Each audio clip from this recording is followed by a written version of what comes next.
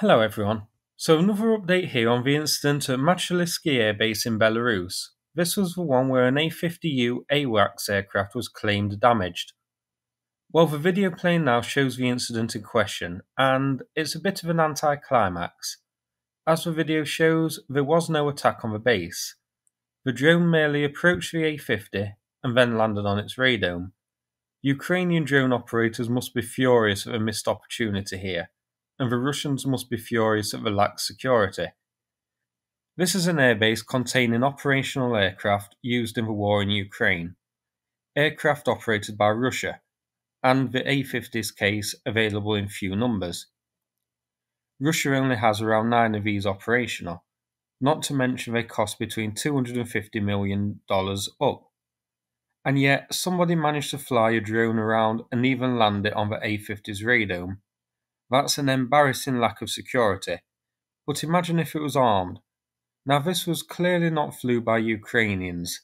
I hesitate to say it was even flew by Belarusian partisans, as the drone seemed to serve little purpose other than to humiliate the Belarusian and Russian armed forces. But then again, maybe that was enough for the partisans. It was quite humiliating. I wouldn't say it served a reconnaissance purpose either, as the layout of this base and the position of aircraft is freely available on satellite imagery. This is looking like it could have just been a regular civilian basically having a bit of fun here. But imagine if Ukraine or partisans did have the means to drone attack this airbase and this A-50U. A dozen FPV drones fitted with grenades would have wiped out most of this base.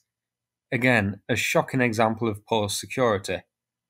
And bear in mind, this is the same Belarus that Putin is desperate for help from.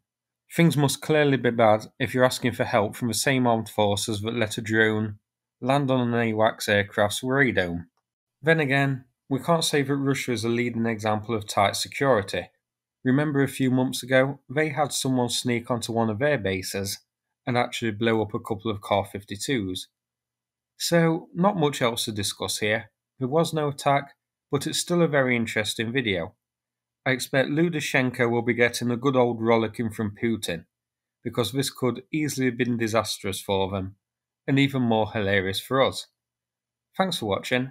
If you found the video interesting, please click like and subscribe. I'd appreciate it. Thanks again, and take care everybody.